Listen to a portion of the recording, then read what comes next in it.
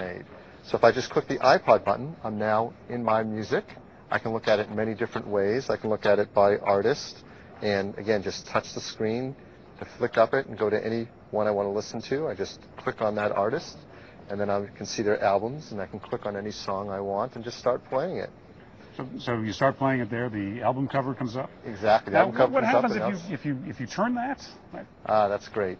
If you turn it, we have a sensor in it that automatically notices the rotation and puts you into a mode called cover flow mode, where I can now flick across through my albums and pick any album I want, see the songs on it, select one, and just start playing it.